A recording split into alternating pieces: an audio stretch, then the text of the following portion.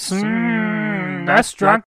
Robin Hood Prince of Thieves is a game I've wanted to look at for a long time, and it's really only because it was the feature game in one of the first issues of Nintendo Power I'd ever seen. Plus, they gave the game a good review. But what's interesting is that it's on the basis of accurately representing the movie's story. Yeah, in case you're not aware, this game is based on the Kevin Costner film from 1991, although the actors' likenesses are not in the game. But yeah, this is one of those games that evidently would have been a lot more fun back when it was first released than it is to play now. Nintendo Power even said what really stands out is the way the story unfolds clearly and logically. It's almost like you're in the movie. Yeah, maybe back then since you were forced to use your imagination, but certainly not now. But meanwhile, Nintendo Power gave the actual gameplay an average rating of 3 out of 5. Huh. And sure enough, you're following the story of the movie practically scene for scene. You're kind of locked into that structure from the get-go. You start out in a jail in an overhead viewpoint, then you fight a guard and it switches to a one-on-one fighting mode. You defeat the guard and pop back into the overhead view, and okay, now what do I do? Press start and that'll bring up a menu, and that has you looking and searching for stuff. Eventually you find a hidden passage and you're out in the catacombs fighting guards like it's Legend of Zelda. Then the game mode switches again. This time the two allies that have joined you up to this point fight alongside you, only they're AI controlled. The game refers to this as the melee mode. As you can see, there is a lot going on in this game. You spend most of the game in the Zelda-like overhead mode, but there's the computer-controlled allies sections, the one-on-one duel sections. There's another part where you're getting chased on horseback by enemies and you have to outrun them. And in addition to that, there's also RPG elements here, experience points, equipping weapons, and using items. It's pretty cool. For as many half-assed movie-licensed games the NES had, Robin Hood is not one of them. The developers busted their asses to provide something different with this one.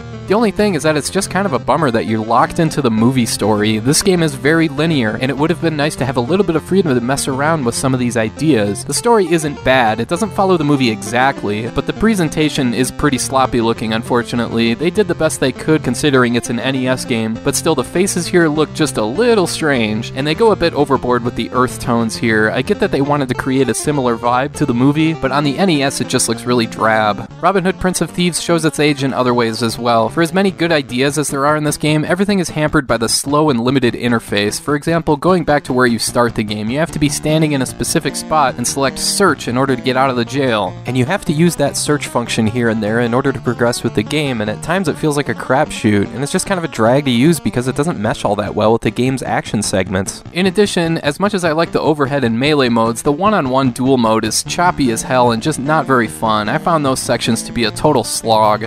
Overall though, I have to say I enjoyed Robin Hood Prince of Thieves. It's certainly unique for an NES game, and now I definitely know why it was chosen as a feature game for Nintendo Power. I like the melee mode quite a bit. Managing and leveling up your party is fun, and the top-down action mode is satisfying as well. You gotta love how these guys just explode. It's just the menu system, and constantly searching for stuff when you get stuck is gonna be a deal breaker for some people. It wasn't for me, but I can see how someone would get fed up with that. While I would have loved to have more freedom instead of being locked into the story structure, Robin Hood is still a worthwhile playthrough, even if it does have some flaws.